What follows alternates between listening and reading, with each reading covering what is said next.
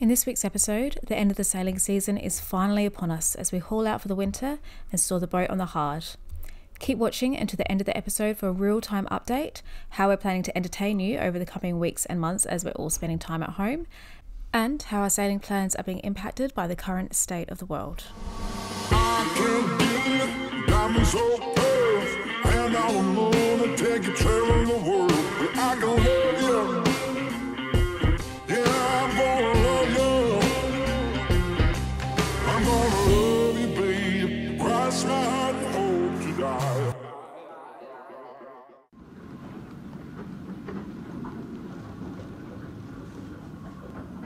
Just woke up to this truly awful weather. This is meant to be the middle of summer and it feels like the beginning of winter. August, you get the storms in Biscay, and this low pressure system there's been 3 in a row that have swung in low, bounced off the Azores high and come up and hit us like little pinballs. And looking at the radar picture this morning, there's a huge band of really heavy rain heading our way in the next hour.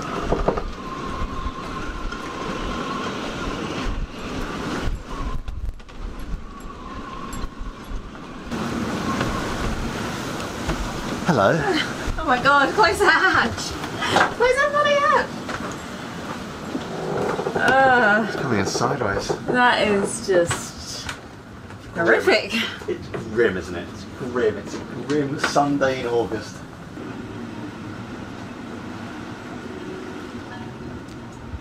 Well, I'm pleased to announce that the weather has improved significantly and we've now had some nice bright and sunny and warm days, much more in keeping with the summer weather that we were hoping for. But alas, that does not mean that we're going sailing. It actually means that today is the day that we lift out and we are leaving the boat on the hard for about a month, and then we're coming back to her to put her back in the water. And she'll spend winter in the water, hopefully with us on board for much of the time. Look, there are many reasons why we didn't go home, why we didn't head back to the UK. One of them was the weather, the other was the VAT status on our boat in case of a hard Brexit. For those of you who are not familiar with the European problems, we paid the tax on our boat, sales tax on boats is 20%, and we lose the tax paid status if we are in the UK on the day of Brexit, and it's a hard Brexit, which is essentially, we won't do. So we are staying in the EU until that problem's resolved. We are also happy to be here, but when the weather's this good, it is such a shame that we have to lift out. And why do we have to lift out? Because there is the biggest boat show in the world. Or it's a water show, so it's other stuff, so it's jet skis and other bits. Here in a month, and they clear the whole marina out. So every marina locally is taking the excess boats, and they have a few places for people to lift out securely, so we're lifting out. We could get home, and literally we could be home in 2 days. If we literally gunned it now, put foresail on, we could be home in 2.5, 3 days. But there's just so much good stuff to see, and we want to show you all these little islands and the French coast and more of the French life, because we're really enjoying it. And let's face facts, if we're enjoying it, you're going to enjoy it. If we're miserable, you're going to find out that we're miserable and you won't enjoy it as much. True? Indeed. Anyway. Someone said on Instagram the other day, like, why can't you just sail during the winter? Like, am I missing something? It's no fun sailing these beautiful islands when A, it's not in season because everything's shut down. There's nothing ashore. There's nothing open. They're very seasonal. And 2, when it's cold and wet and windy, as we discovered only a few weeks ago. It was awful, and it was the middle of summer. So yeah, that's why obviously we are taking the winter off. But we have some really cool plans. So yeah, stay tuned because we've got some really awesome stuff coming up this winter. Anyway, onward. For now, we are going to head over to the travel lift and haul Ruby Rose out for the next month. Can you keep your eyes out? Just, I know we're talking, there's another boat coming hurtling down here.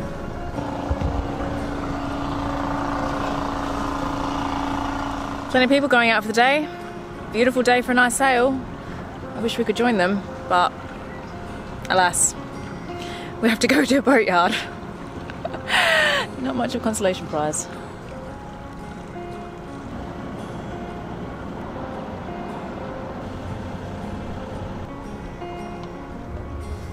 I think it's, you see those 3 boats in front of us?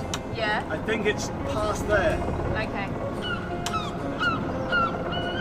Yeah, you're good. You're good. You're good. You've got about 3 meters, 2 meters. You've got a lot of room. Try and bring it up starboard side over a bit. Okay. Yep. Alright. Just hold that. I'm going to jump on the other side of this pillar. Slow right down, slow right down. That's it. You okay? Yep.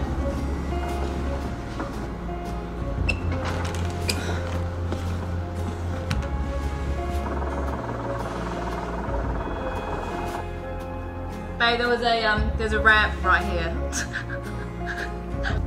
Instead of climbing up the oyster-covered ladder.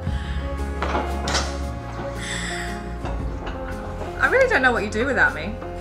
I'd be lost, I know. Yeah.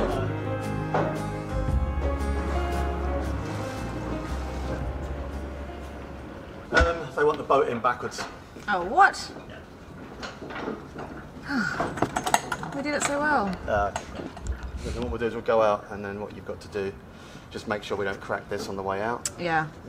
And then what side are we going to tie up to? Whatever's easiest, it doesn't matter, we're being lifted out centrally. Okay. Probably, who knows, let's just work it out. I'll try and get in this way, because it's, no, let's just work it out. Alright. As long as you've got a midline on, the rest we can do at any time. Yeah, I've got a midline on the other side. When we come back in, he wants us there, not all the way in. He wants us on this pontoon here. Oh, I see. Okay, right. Okay, well that's a little bit easier. Yeah, we're off. I'll just push you. I'm just going to push you out a little bit.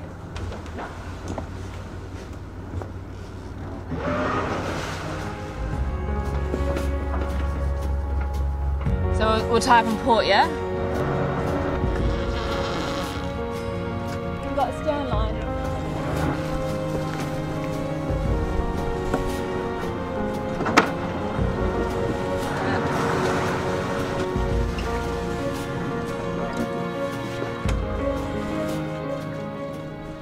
Now we wait. Now we wait. It's kind of strange. It's I don't know. We don't know if we're going to sell the boat. We don't know what we're doing next. We've got some really good plans for this boat for next season, and you know. Yeah, it makes it easier. It does make it easier, because if we don't sell the boat, next season will be flaming fantastic. Yeah. And really, yeah, I'm looking forward to sailing this next season. Yeah. She's a good boat. Yeah. She's a very good boat.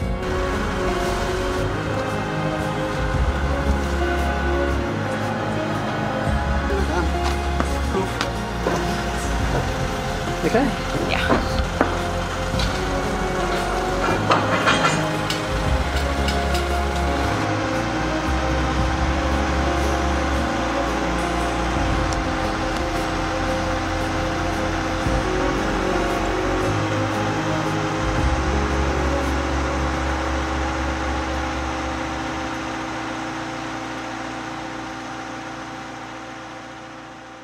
Well, that went fairly smoothly so far. Now they'll just find a place to put us, and that'll be it.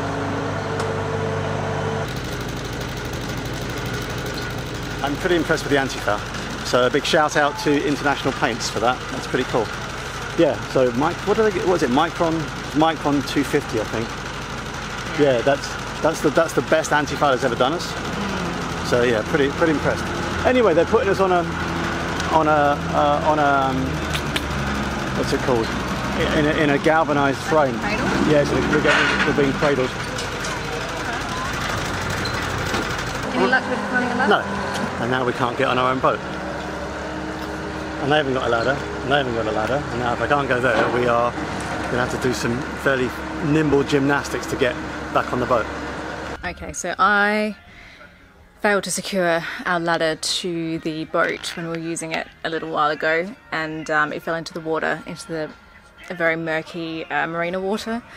So yes, we no longer have our ladder, and of course the boatyard don't have a ladder for us to use, and apparently finding a ladder around these parts is like next to impossible. So we're trying to find something that will allow us to get back on the boat, because at the moment we can't actually get on the boat. Very annoyed at myself. Yeah. Whoa, stop. You've got something in your shoe that's like digging into my hair. Okay, ready? Yeah.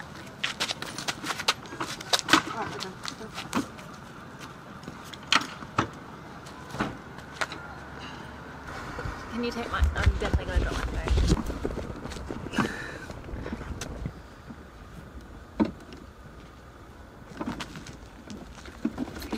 I made it up. It wasn't pretty, but got it done. So they've put the boat on the hard at an angle. But I suppose we can live with it. I think we're just very sensitive to the trim of the boat. Yeah, that's right, we'll get used to it within an hour or two. The Frenchman in the Chandler lent us a ladder. I don't think his wife's ever happy about it. She's like, what? And then he's like, you gotta bring it back. But I'm gonna lock it up so that it doesn't go walkabout. So we have a ladder now? We have a ladder. Yeah. Until the wife tells us to bring it back. And with that, our season was suddenly over. We returned to La Rochelle a few weeks later to put Ruby Rose back in the water and tie her up securely in her winter slip. We usually store the boat in a boatyard over the winter months, but with limited hard storage at La Rochelle and excellent shelter in the marina, we were confident that she'd be safe in the water over winter, and we were able to return to her periodically to check in on her between trips to boat shows and other sailing holidays. If you'd like to watch the boat reviews we filmed over winter, please click the link on the screen right now, and while you're at it, we'd appreciate it hugely if you could subscribe to our channel and give this episode a thumbs up. And now onto a real-time update to fill you in on our current situation. Well, that was the end of our season, and what a fantastic season that was. We did so much, did something completely different, you know, took that boat through the French canals. A pretty amazing trip for us, and probably one of the highlights of all our sailing. Absolutely, yep, it was an amazing year. But real-time update, obviously we're not on Ruby Rose, we are in London. It is the middle of March and the entire world is in a very, very strange place at the moment. So just to let you know what we're doing, we will be back on Ruby Rose as soon as we can. We will head back to France as soon as the borders open. the borders open, and we'll get back to sailing. So this season it may be slightly different, but we hope to be sailing Western France, the French islands, Brittany, the Channel Islands, back to the UK, and our final season in Ruby Rose. So listen, thank you so much for watching this one. We'll be back really soon. In the meantime, we've got podcasts that are coming out weekly, so tune into our podcast. Yeah, the link for that is down below, and we're also doing lots of live chats as well. Yep, we've got our Thailand episodes we filmed in October. We've got lots of stuff, and not to forget, we've got the top 10 catamarans coming out really, really soon. So we've got lots of really cool stuff coming out over the coming weeks. Anyway, stay tuned, and thanks for watching. Goodbye. Goodbye.